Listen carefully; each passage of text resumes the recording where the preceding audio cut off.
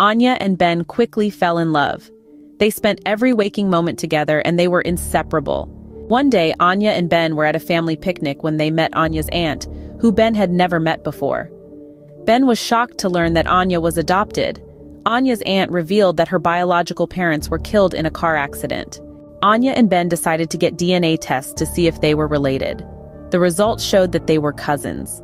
Devastated, they knew they couldn't be together. Anya and Ben went their separate ways, but they never forgot each other.